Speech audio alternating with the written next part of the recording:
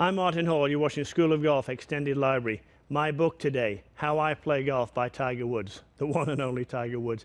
I've had the good chance to be around him just a little bit lately, and some of the things he said, well, of course, they're very interesting.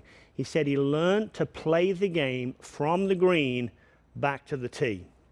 He said, actually, he hates working on his long game. That's exactly what he said. He said, they're like vegetables. You have to eat them, but they're not much fun. For him, the dessert is working on his chipping and his putting, and he said he would work on that all day. Lesson for all of us there. Start with the shorter shots, move to the intermediate ones, eventually go to the longer ones.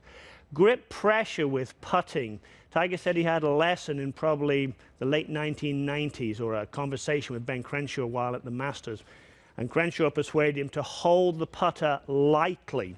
And in doing that, he felt he could feel the head of the putter swing a lot more, holding the putter lightly. Now, he also said when I was talking with him, that's not true with the full swing. He wanted to hold the club a bit firmer. Advice from Byron Nelson on that one. So putting light, longer swing a bit tight.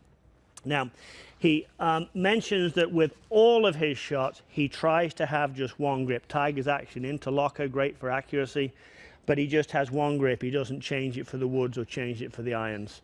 And then finally, and I think this is so important for all golfers, like so many great players, Tiger makes the point.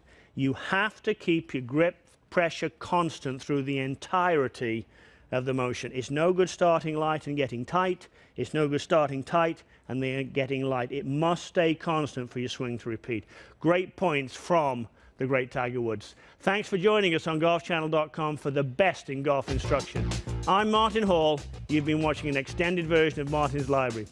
For more tips like these, tune into School of Golf Wednesdays at 7 p.m. Eastern.